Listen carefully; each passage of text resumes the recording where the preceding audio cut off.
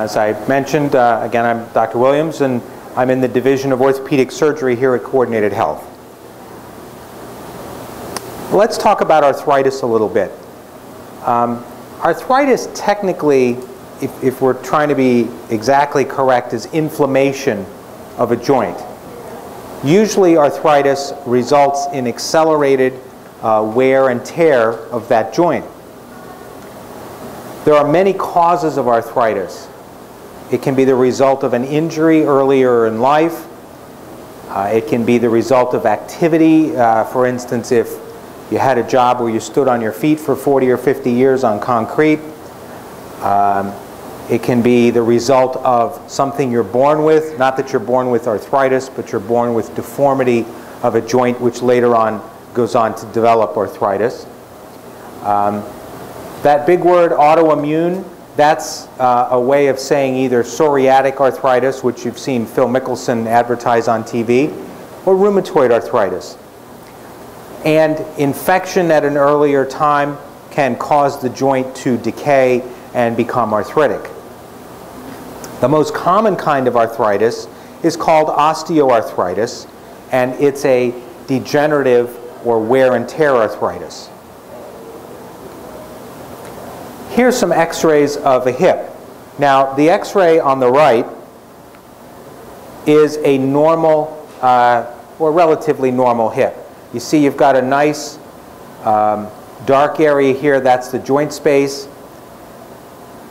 Actually, this patient is starting to get a little arthritis. You can see a little bit of whiteness here and a little spurring.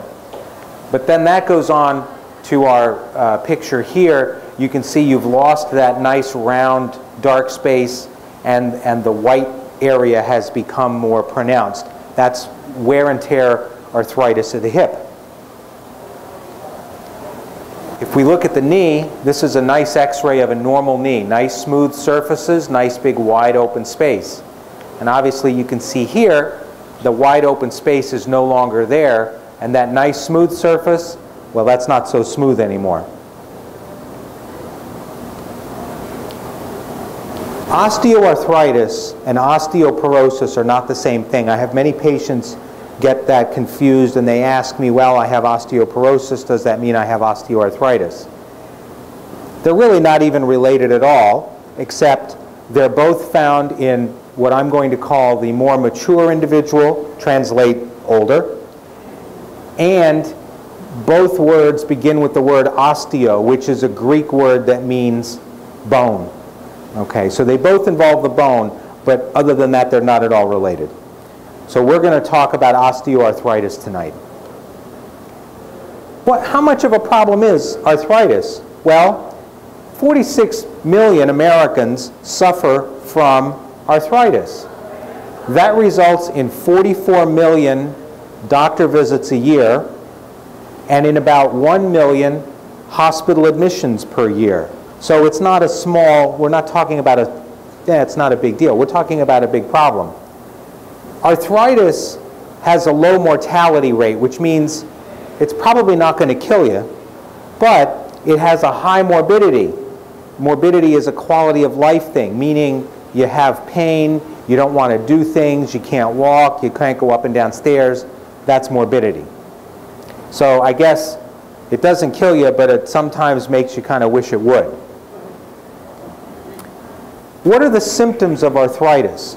Well, if we remember the movie The Wizard of Oz and the Tin Man, he was stiff, he had pain, and again, the symptoms are pain, worse with weight bearing, meaning worse with walking, putting weight, getting up and down out of a chair, arising from a seated position.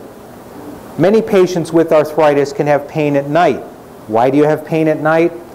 I tell patients it's because during the daytime your brain's concentrating on all the stuff you have to do during the day, whereas at nighttime it doesn't have anything to do except let you fall asleep, and now all these things start, this hurts, that hurts. We can get swelling with arthritis. Now if you have arthritis of the hip, you're probably not going to see swelling, but if you have arthritis of the knee, you probably will see swelling.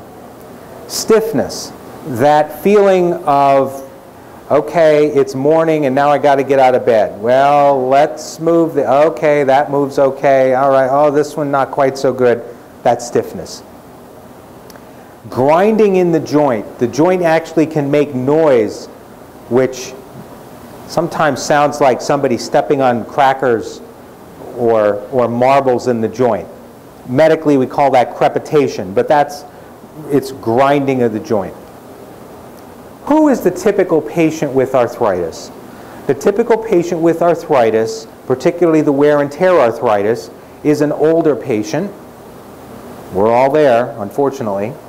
A female patient. Why a female patient? Because the women outlive the men. There's more women around who are in their 80s than there are men. And unfortunately for all of us, usually the patient with arthritis is at least somewhat overweight. And that's both for the men and the women. So I can't point the finger at any of you folks, that's for sure. So here you see you have a picture of a man. You can't see if he's overweight or not, but he's obviously older and he's using a walker, which probably makes you think he's got some pain in his legs. What are the multiple treatments for arthritis? We can do activity modification, and I'm going to go through each one of these in detail. Activity modification, weight loss, physical therapy, bracing, pain medication, which I'm going to call non-anti-inflammatory medication. Then there's the anti-inflammatory medication, which we call non-steroidal because it doesn't have cortisone in it. Steroid injections, another type of injection, big long word, viscosupplementation, and then sometimes surgery. But notice, where is surgery in this list? It's all the way at the bottom after you've tried many of the other things, hopefully. Let's talk about activity modification. What do we mean? Well, you take it easy a little bit. Maybe you don't use the stairs quite so much. You pace yourself. My dad is 89 years old, and before he sold his house a couple years ago, he would say, gee, I used to be able to trim the hedges and do X, Y, and Z and do it all in one day. And now I have to break it up and take 2 days or 3 days. That's pacing yourself. Exercise. There's weight-bearing exercise, things like walking, and non-weight-bearing exercise, more things like lifting weights or swimming. One can use an assistive device. That can range anywhere from a cane to crutches to a walker. Most of my older patients don't use crutches very well, so by the time we get into that age group, usually it's either a cane or a walker.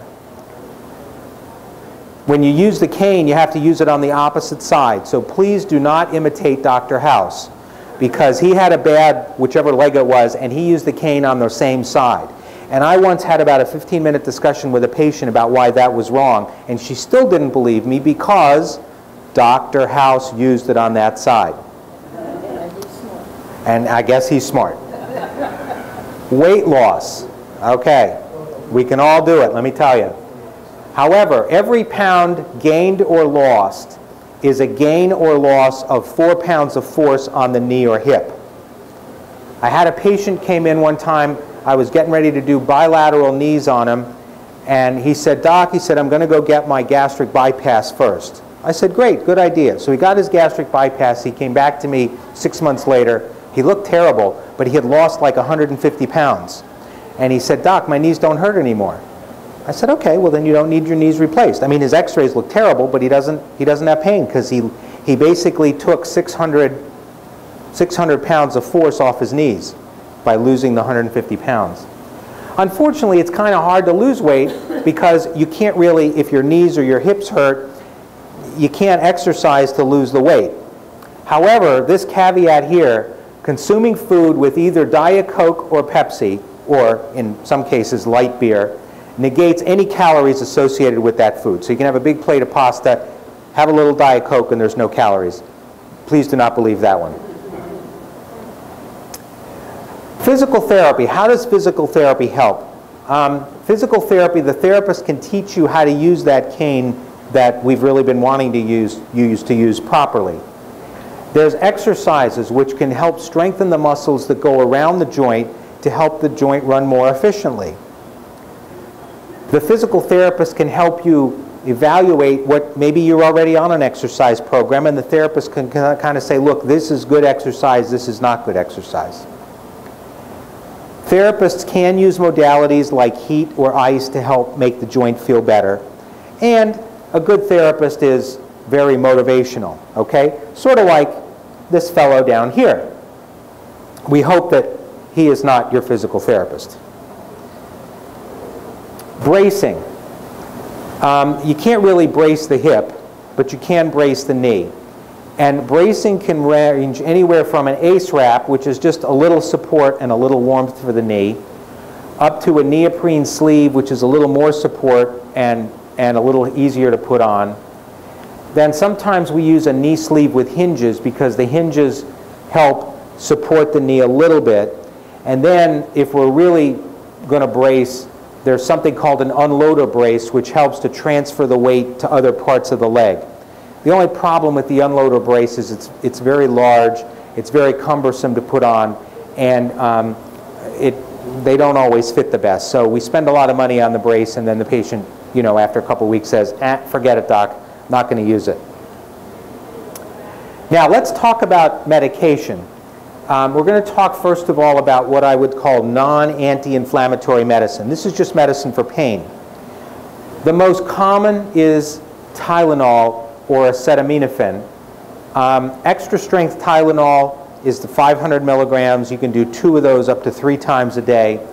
Tylenol arthritis is simply an extended release where you take 2 pills and supposedly it lasts all day. It doesn't always work that way.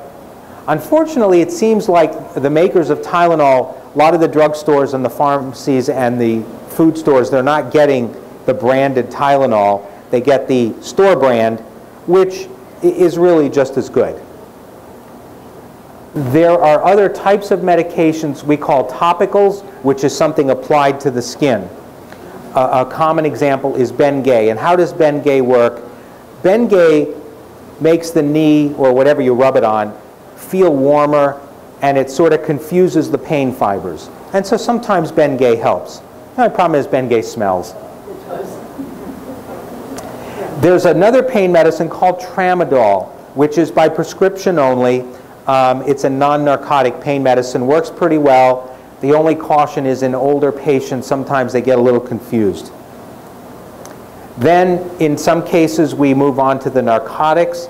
Hydrocodone, the brand name is Vicodin. Oxycodone, the brand name is Percocet. Try to use that very sparingly because they are addictive. There are long-acting narcotics. Duragesic is a patch. OxyContin is a pill.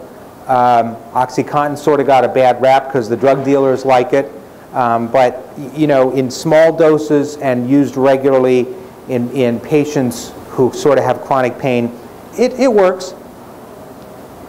Then there's also nutritional supplements. The most common one is glucosamine and chondroitin. A common brand name is Osteobiflex.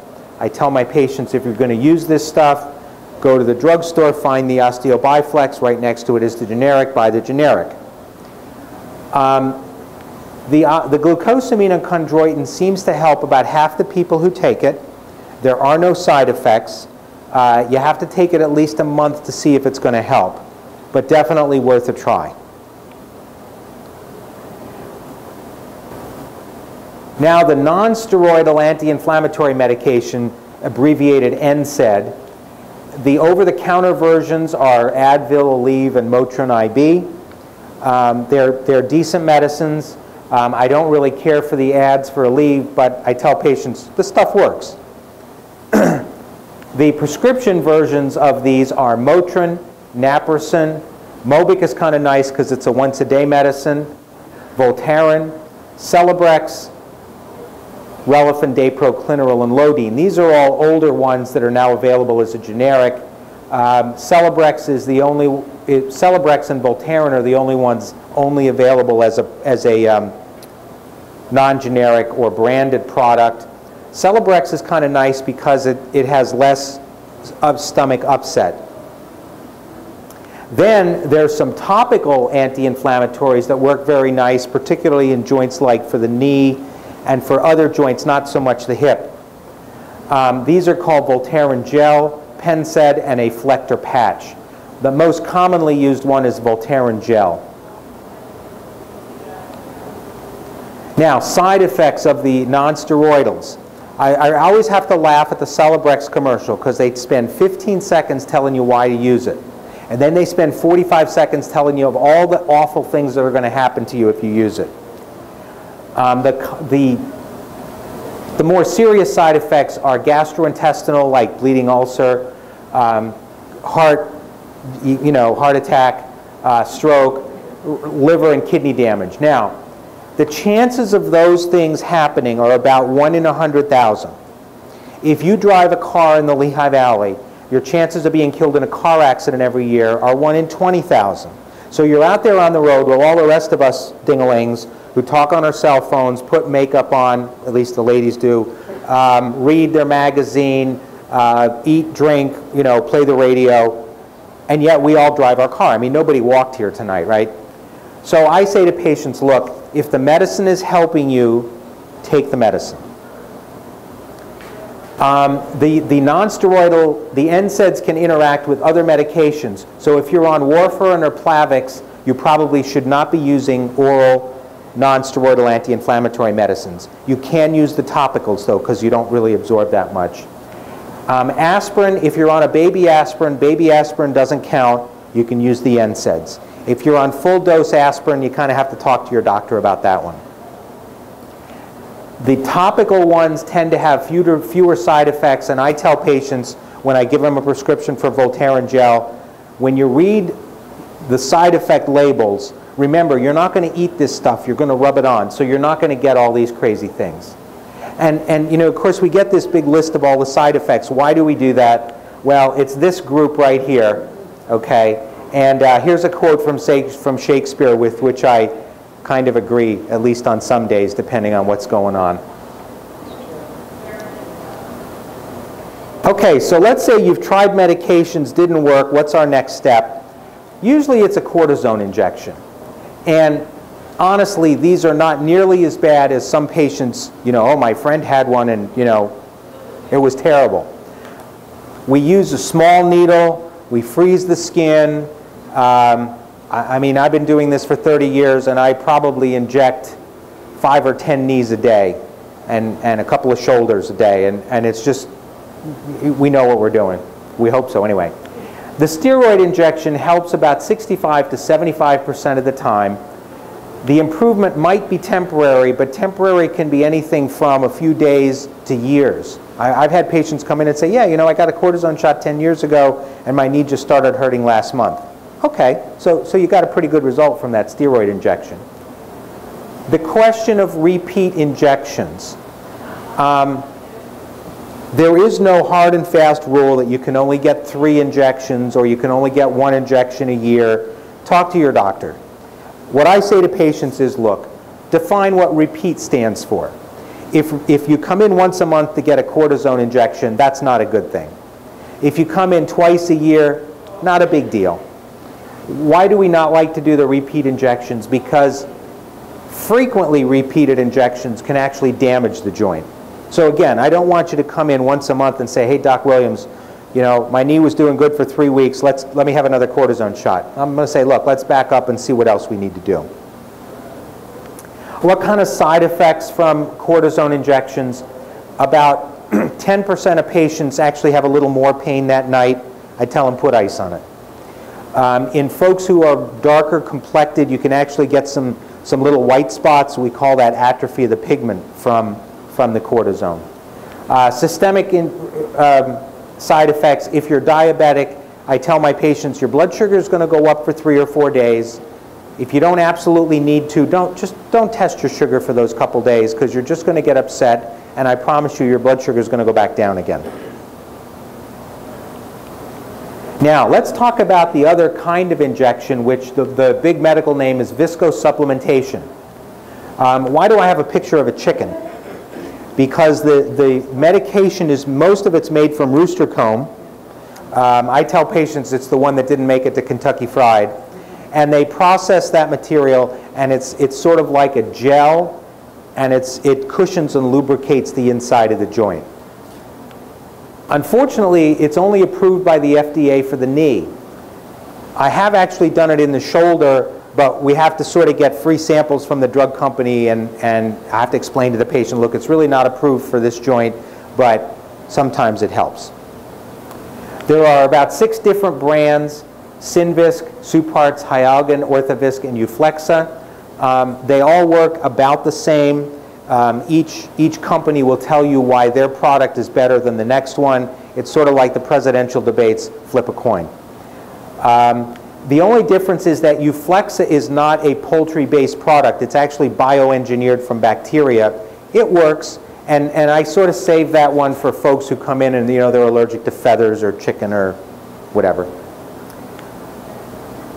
It's a series of between 1 and 5 injections depending on which brand. It helps 65 to 70% of the time. Remember what I said about the cortisone injections? Kind of about the same. It can be redone in 6 months. If a patient comes in, they get good results for at least 6 months, and then they say, Doc, I was doing good, now my knee's hurting again, I'll say, fine, we'll do the injections again. And patients can get 6 to 12 months of relief, and you can repeat the injections for eternity. There's no increased side effect by repeating the series if it helps. Side effects, the only side effect, again, think about 10% of the people, the knee is going to be sore that night.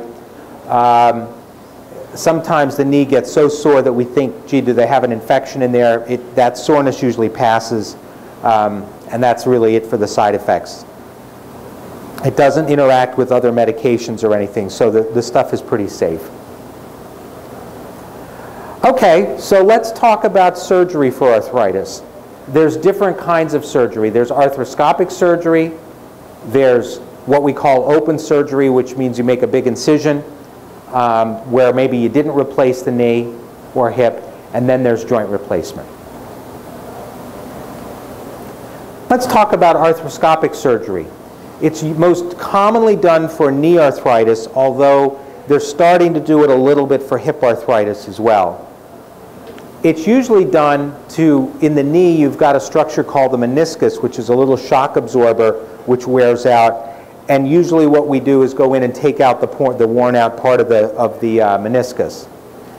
We can sometimes smooth down the arthritic surface, which kind of looks rough, and think of in a cave, the stalactites or mites, I can never remember which, hanging down. We can sort of go in and smooth those off. The nice thing about arthroscopic surgery is that it's outpatient surgery. So you come in, you have it done, you go home. The bad thing is that you only get a good result about 60% of the time in somebody that's got arthritis. So it's not something that I commonly recommend, because I like things that work better than 60% of the time. Here's a picture of a relatively normal knee, nice smooth surface here. That's the end of the femur bone. Here's the top of the shin bone. And then here, this wispy thing here is that thing we call the meniscus. And as you can see, there's a little bit of a difference here. This is what arthritis looks like. It's no longer a nice smooth surface. It's rough, it's nasty, it looks like a pothole out here on 512. Now, what about open surgery for the knee but not a replacement? If you look at this person here, you can see that this leg sort of comes down and goes out. That's a relatively normal position, but this leg kind of goes the reverse. It goes out and then in, and so this part of the joint is very arthritic. It's think of your shocks are worn on the one side of the car. It's usually, the non-replacement open surgery is usually done for the knee. What we do is called an osteotomy, so we actually go in and cut the bone and kind of bring it out this way. We usually do that in younger active patients who are too young and too active to have a knee replacement. It's about 70 to 80% effective. We don't do this operation much anymore because the trend has just been getting more and more to joint replacements. So let's talk about joint replacements for the hip and knee.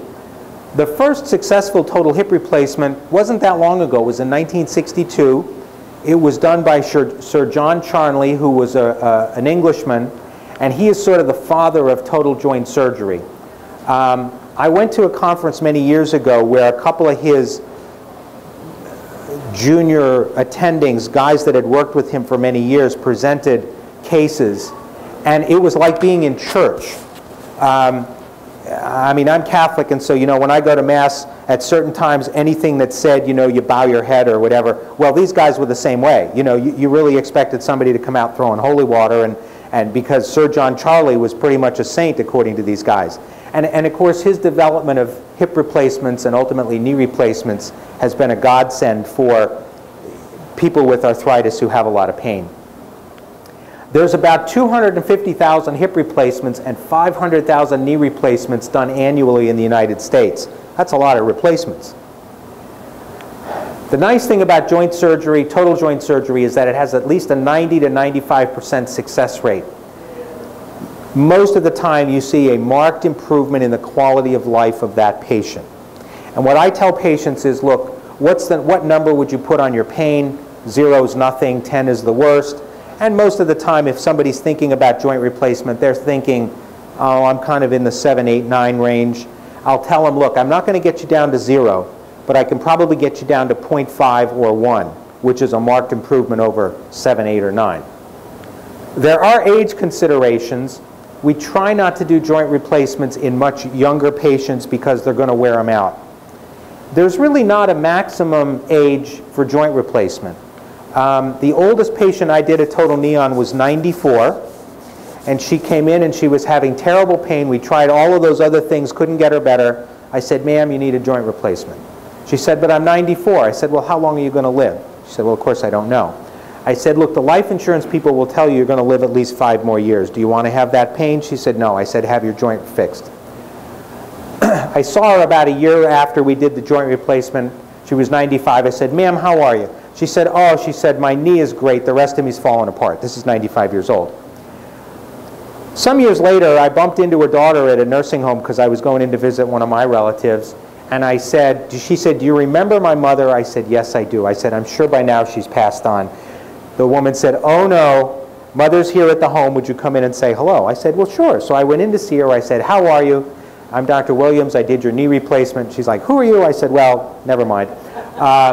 I said, how's your knee? She said, my knee is doing great. I turned to the daughter. I said, ma'am, I said, how old is your mother? She said, mother is 103 years old. Mother lived to be 104. Not because of my knee replacement, but the moral of the story is, you know, age is just a number. And the knee lives on. Pardon? And the knee lives on. And the knee lives on, yes. The knee is somewhere. I don't even want to go there. Okay, let's talk about total hip replacement. In total hip, the hip is a ball in a socket, if you remember the x-rays I showed you before. And what we do is we replace both the ball and the socket. We usually do, we almost never do both hips at the same time. Once in a while at some of the university centers they'll do that, but up in the Lehigh Valley we usually just do one hip at a time. This is sort of what a total hip replacement looks like in the body. This is metal and plastic. This is metal. With a hip replacement, you're able to walk the next day. You're able to put weight on it the next day. You start physical therapy the next day. My patients, usually they use a walker for 2 to 4 weeks and then a cane. What I tell them is when you come to see me 2 weeks after surgery, you'll be on a walker. When you come to see me 6 weeks after surgery, you'll either be using a cane or nothing. I usually let patients drive at about 6 to maybe 8 weeks. In terms of returning to work or sports, depends on what kind of job you do. If it's a heavy lifting job, obviously that's going to be months and months. If it's a sedentary job, maybe 6 weeks, 8 weeks. Sports, We usually recommend staying away from impact or twisting sports. Golf is okay. Doubles tennis is okay. Skiing, not so much unless you were a really, really, really good skier to start with. Singles tennis, not a good idea. Distance running, not a good idea. In total knee replacement, we replace 3 joint surfaces usually. The femur, that's the end of the thigh bone. The tibia, that's the shin bone. And the patella, or the kneecap. This is sort of what it looks like. This part would go with the tibia. This is the end of the thigh bone, and this thing here is the kneecap or patella. Both hip and knee replacement surgery can be done without bone cement or with bone cement. In hip replacements, we almost never use bone cement. In knee replacements, some doctors do, some doctors don't. I happen to use bone cement because I think it gives a better fit, a better fix of the artificial joint to the body. We can do both knees at the same time. I would say probably 10 to 20% of the patients I do knee replacement on, they get both knees done at the same time. The advantage is you're done. You don't have to come back for the other one. The disadvantage is the first 2 weeks you think you got hit by a truck, but most of the time it works out very nicely. Again, just like the hips, you're able to walk the next day. You get started in physical therapy the next day. Return to activities, kind of the same as for a hip replacement. You know, walker for 2 to 4 weeks, and then a cane, and then nothing. In knee replacements, post-op physical therapy is very, very, very, very important. The few patients that I've had who refuse to go to therapy afterwards have not done well, because you got to move the knee and you have to get the leg strong.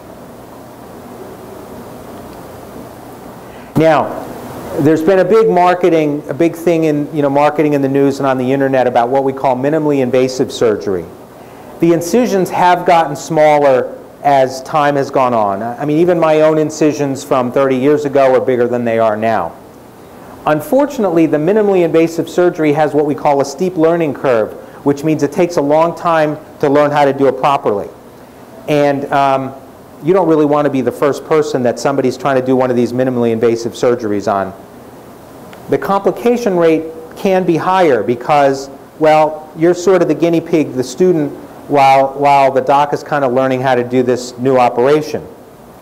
And my philosophy is, you really need to be able to see what you're doing when you do a hip or knee replacement. Also, computerized surgery, some folks will advertise, well, I do your hip or knee with computer assisted. That sounds really great, except it makes the surgery time longer, which means a little bit, theoretically, chance of infection. And the studies in the orthopedic literature say it doesn't make a difference whether you use a computer or you have a good surgeon who knows what he's doing or she's doing. The ultimate goal is a properly implanted joint replacement. Smaller incision or faster surgery does not necessarily mean you're going to get a better result, and sometimes can result in something like this. Let's talk about the possible complications of joint replacement. We've talked about the good things. Infection. The infection rate is a little bit less than 1%. We give antibiotics to try and prevent that. If you get an infection in a total joint, sometimes it means you got to start all over again, take that one out and put a new one in, and it's not a good situation. Persistent pain. I said 90 to 95% of people are happy with their joint replacement. About 5% of people have substantial persistent pain, and even after we do all the studies and the x-rays and the CAT scans and the lab work, we still can't quite figure out why they still have pain. This thing called DVT or PE, this is blood clots in the leg, which can eventually travel to the lung. We give anti-clotting medicine to try and prevent that. Both of these are at least potentially dangerous. The PE, the pulmonary embolism, can be life-threatening. Medical issues, things like heart attack, stroke, pneumonia, we obviously try to keep an eye on these things and prevent them from happening. But again, it's just like driving a car. Every once in a while, the hand of God reaches out and says, it's time. Loosening. The loosening rate on most total joints is about 1% per year. And what I tell patients is, look, if you're 60 years old and you have a joint replacement, by the time you reach 80, still 75% of those total joints should be working properly. That's pretty good.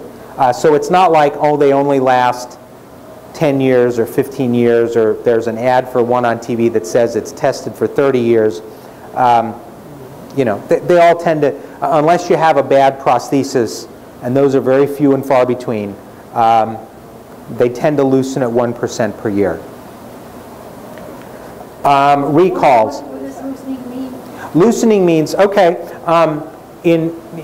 when you put the hip or knee in, you either use bone cement, which actually is more like a grout. Think of a Thomas's English muffin. Most of my analogies involve food. And it's got the nooks and crannies. That's what your bone is like. And so the bone cement gets into those nooks and crannies, and it also gets into the nooks and crannies of the prosthesis. And then when it hardens, it locks everything together. Well, just like anything mechanical, if you put it through enough cycles, you know, the bolts on your car might loosen a little bit, or your cabinet door at home, you got to, you know, retighten the. That's the same thing. And in the joints that you have not used bone cement, it's still, you've got the nooks and crannies of the prosthesis and the nooks and crannies of the bone, and you sort of jam them together in surgery and they kind of lock in. But again, still with millions of cycles of walking or whatever, it can loosen a little bit. Well, can it be retightened? No. No, what you have to do is put a new one in. Yeah. But again, the loosening rate is about 1% per year. So most people, loosening is not an issue. Loosening is an issue in a younger patient, or in a patient who's very, very, very, very overweight. But in, you know, for those of us here in the room, except for the young folks in the back, you know, it's a prosthesis that's put in this year should last your lifetime. Recalls. Of course, if you put on the news in the morning, there's always something about something being recalled, and you know, you may have legal rights, please call. Most of the prostheses that are in use now have never been recalled. Some of the metal-on-metal prostheses have been recalled, and some of the companies will have one or a particular one. Once we find out that they've been recalled, we obviously don't use that one anymore. And if you have one in that has been recalled, it's not like your car where you go in and, oh, we'll just change the parts out. If you're not having a problem with it, you leave it alone. Usually the total hip or total knee prostheses that are recalled because after they've been being put in for a couple of years, we've recognized that that particular design is inferior. Obviously, it's supposed to be tested. They are tested, but sometimes you got to do a couple thousand of them before you say, oh, wait a minute, this one is not working as well as it should. And that's me. We do these wearing spacesuits to keep things clean, keep the air in the room clean. We try to fight infection, and that's why we do that. So anyway, thank you for coming tonight. I'll be happy to take any questions that you have. Yes? One question. I saw a commercial on TV where it said for knee replacement, quadriceps sparing surgery. What are they talking about from old to new? Okay. The quadriceps muscle is the one on the front of the leg. And the standard knee replacement, we cut part of the tendon to get into the knee. So that's a quadriceps splitting incision. And you know, that's the standard one. It's the one that's been used for, I'm going to say, 40 years. It works pretty well in most patients. It does take a lot of rehab to kind of get the quadriceps. You know, once you've insulted it, it doesn't want to work, and we've got to kind of coax it. There is an operation where you actually go in under the muscle instead of splitting the muscle.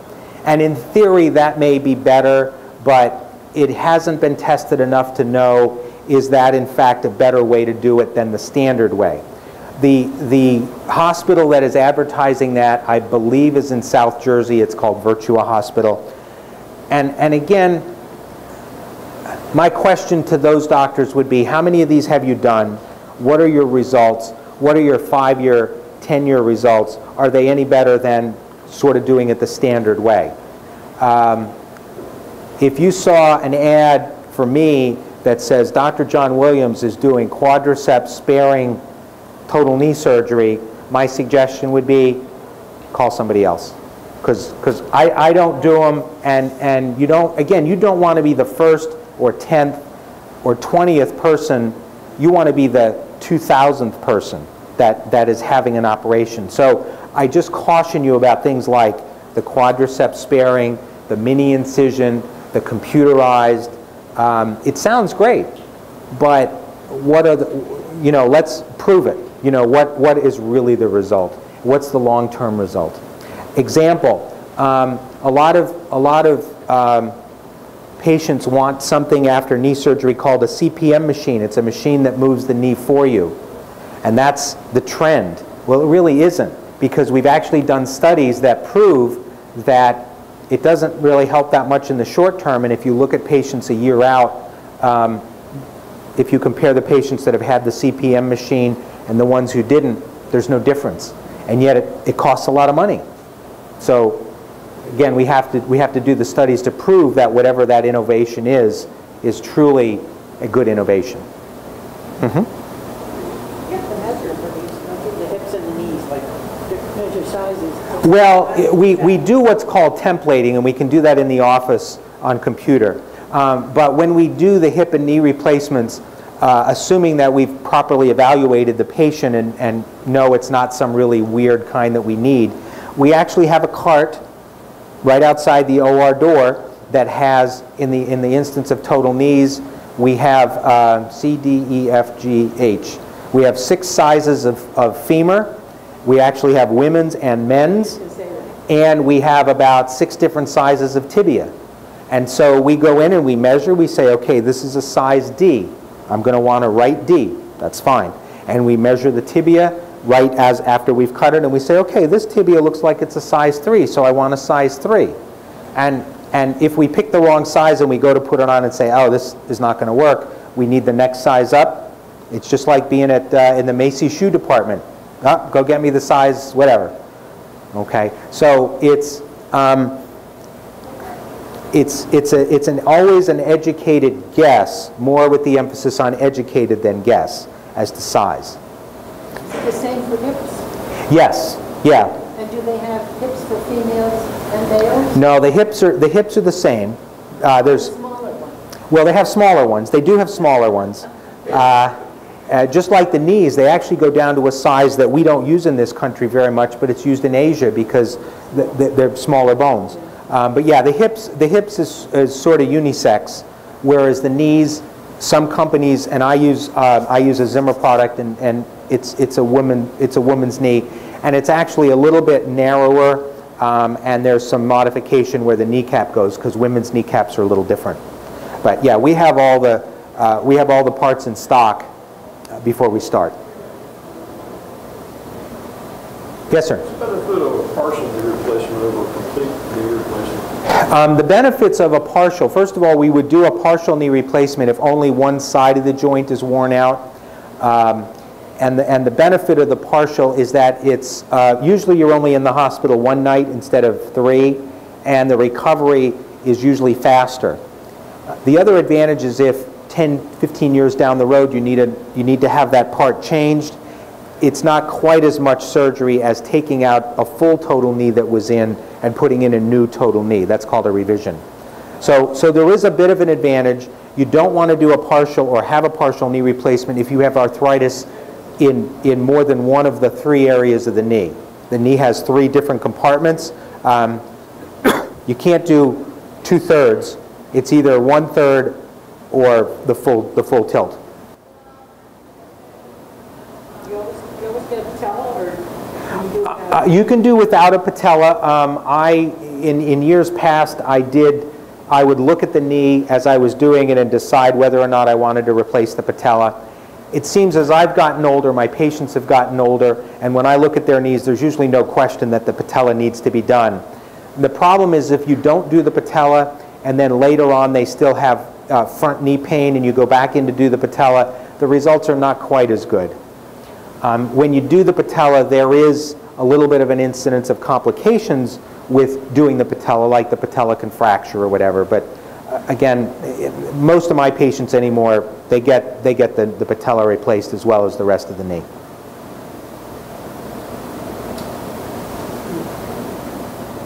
But remember, that list of all those treatment options, surgery was at the bottom. Doesn't mean it doesn't work, but it means we try a lot of other things first to see if we can help patients without surgery. Yes? I took prednisone for arthritis in my knee for about a week, and then he said if I wasn't better, he'd give me a shot after that.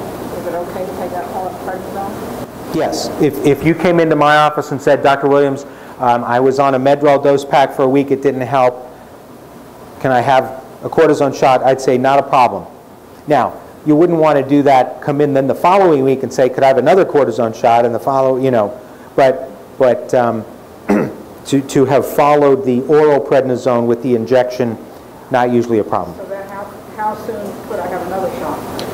Everybody's different. I don't want to box your doctor into a corner. What I tell my patients is, depends on their age. In somebody most of our age, I would probably say, look, absolutely no more often than 3 months. I'd really rather it be closer to 6 months.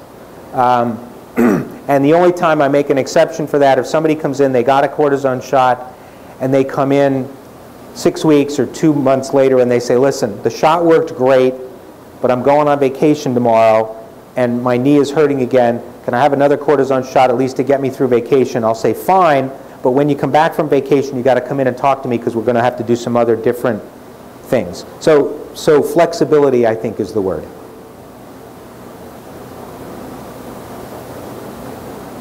Any other questions? Yes? I was wondering with the bend, I was just diagnosed, I guess, with a hip. I thought I pulled a muscle only to find out that it's, I guess, a degeneration of the hip.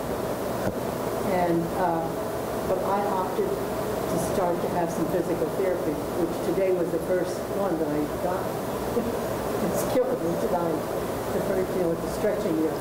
Right. I did, yeah. But is this a smart thing to do before, if you had to have surgery, to have PE before, physical therapy before you have the surgery? PT is almost never a bad idea. So yeah, you know, to have the PT to start to get the muscles stronger, About a month, 4 months, you should try it. I think that's a good idea. In fact, Medicare is coming out with new rules that is going to mandate 3 months of therapy before a joint replacement.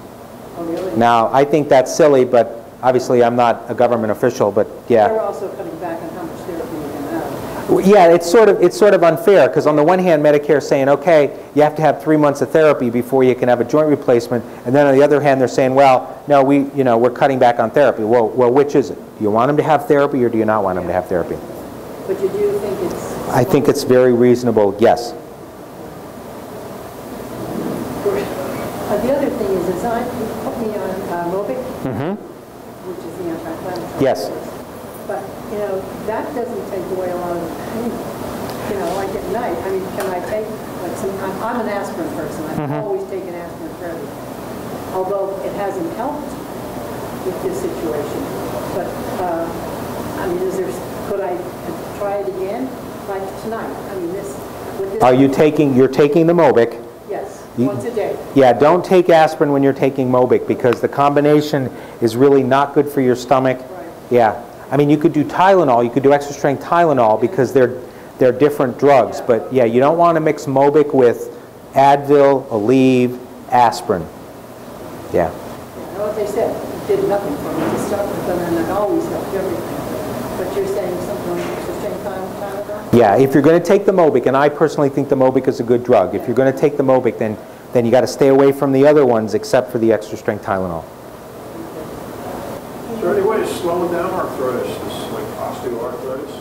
Not really, but just because the x-rays look worse doesn't always mean that the symptoms are worse. Again, the glucosamine will sometimes help calm things down, and you know, the viscosupplementation shots. But if they're not working, then you have two choices. You know, grin and bear it, do the best you can, or you know, it's time to fix it. And I tell patients, you know, you'll know when it's time. When you look in the mirror in the morning and you say, you know what, I'm getting really tired of this, then it's time. If you're looking in the mirror saying, you know, it's not so bad, I can deal with this, then you're not ready yet. But when you look in the mirror and say, you know what, I don't want to live like this, it's too much, it's just too much, it's time.